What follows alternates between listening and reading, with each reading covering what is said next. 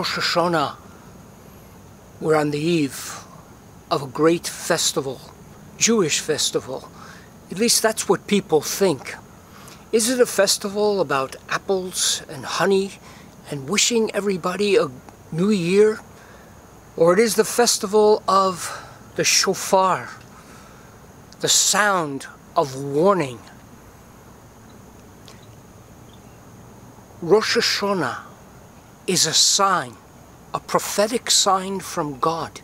It is an appointed time that has deep prophetic meaning. And tonight we're going to look at that on the Night Watch.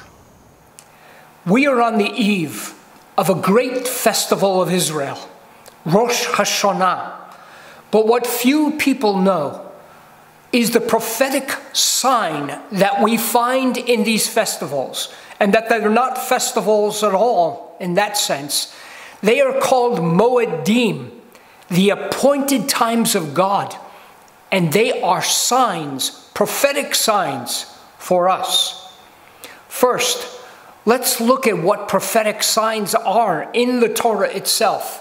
In the first chapter of Torah, Genesis 1, verse 15, it says this: "And God said, let there be lights in the firmament of the heaven to divide the day and the night, and let them be for signs." We need to understand that God set everything in motion. He set the moon, the sun, the stars, and that they were to be for signs and for seasons, to mark days. And most importantly, God's appointed days, the moedim, of which Rosh Hashanah is one of them. And we're going to look at that prophetic sign tonight. And we're going to look at what the Lord says in the Torah about the Sabbath. In Exodus 31:13, let me read that in Hebrew. The Lord says, "Shabbatotai tishmaru ki ot hu." Literally, these are my appointed times. This is my Sabbath which you shall keep. Ki ot hu, it is a sign. So the point I'm trying to make here is that moedims are signs, prophetic signs from God. So what is the purpose of a sign? What is a prophetic sign? It is something visible for us. Remember, God is spirit, but a sign is visible for us. It's something we can see. And it points toward a greater truth, an understanding. It gives us vital information, or perhaps a warning. Now, some people have translated ot, signs, moed, a date, as a deadline. So what signs do we see in Rosh Hashanah, his appointed time, his moed? We are given more information in Leviticus chapter 23-24, and it says this: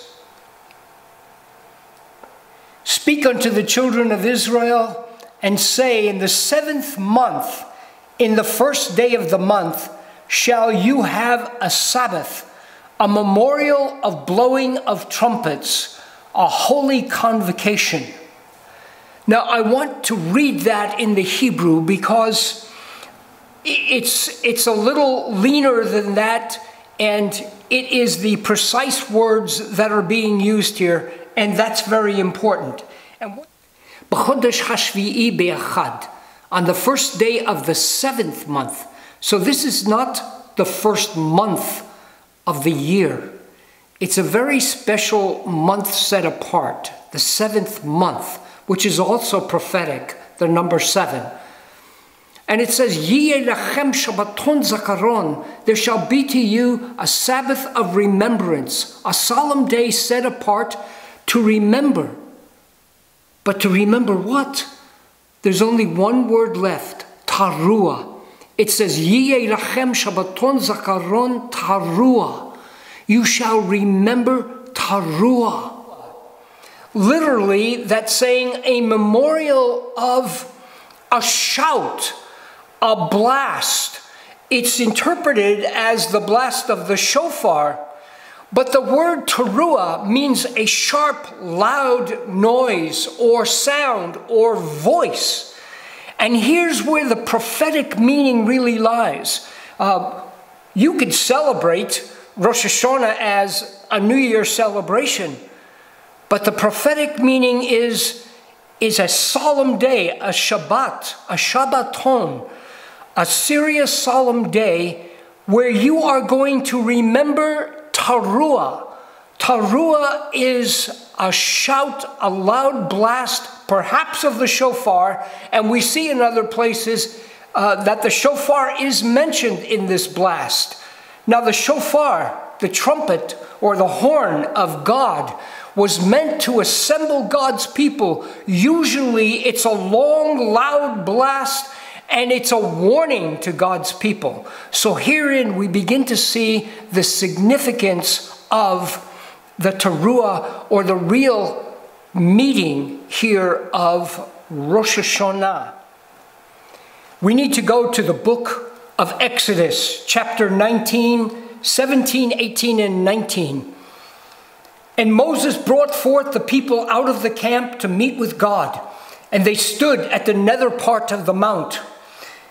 And Mount Sinai was altogether on a smoke, because the Lord descended upon it in fire, and the smoke thereof ascended as the smoke of a furnace, and the whole mount quaked greatly. Now listen to this. And when the voice of the trumpet, notice that, the voice of the trumpet grew louder and louder, Moses spoke, and God answered him by a voice. So here is these verses out of Exodus. And we need to remember a memorial of that time, of the first hearing of the shofar, and the appearance of God, and the covenant with God.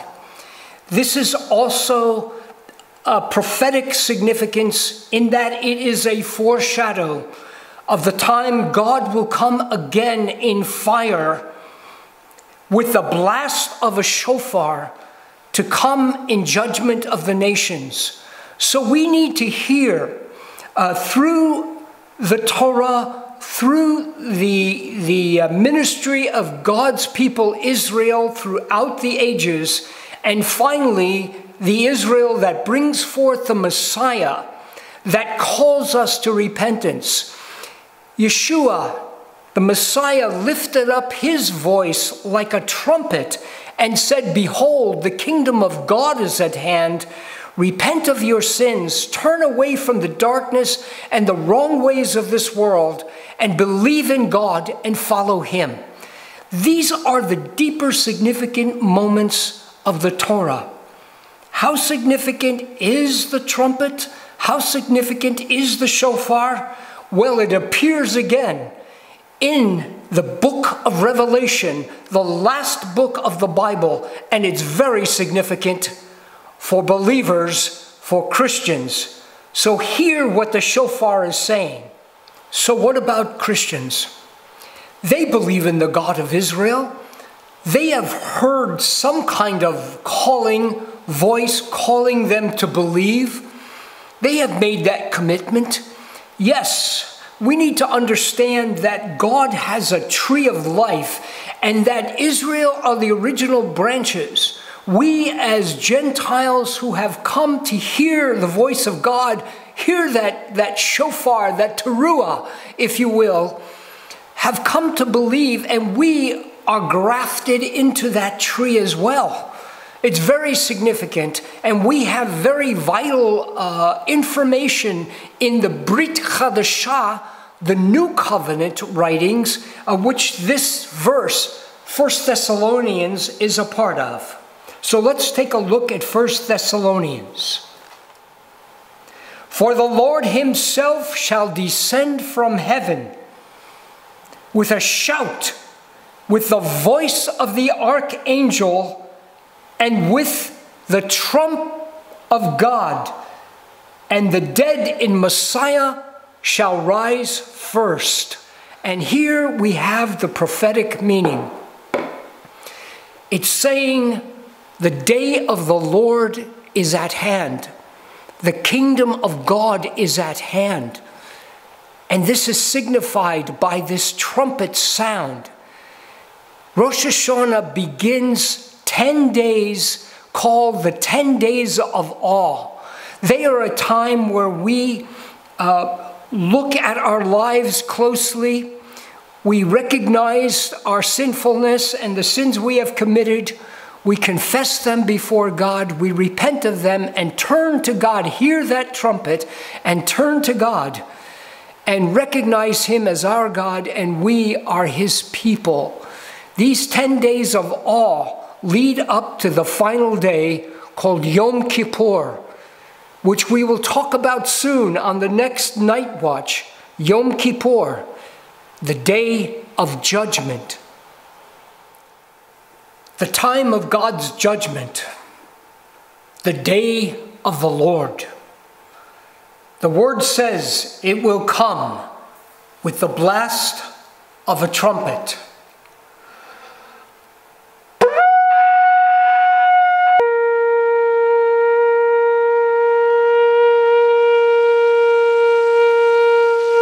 Rosh Hashanah, the sound of the shofar. You know, for those who believe in the Lord and have received His salvation, the sound of the shofar is a sound of joy. And that invitation still goes out to you and to your family today. Won't you hear His voice in the blast of the shofar, calling you out of the darkness of this world to believe in the kingdom of light that is coming? God sent His only begotten Son, whose name is Yeshua, Jesus, which in Hebrew means salvation. And the Word of God says this: today, when you hear His voice, do not harden your heart, but believe in Him. God loves you and sent His only Son and wants you to have the fullness of life. Believe in Him today. Take this invitation now. And may God bless you and your family today. And may tomorrow be a day of joy for you. Shalom.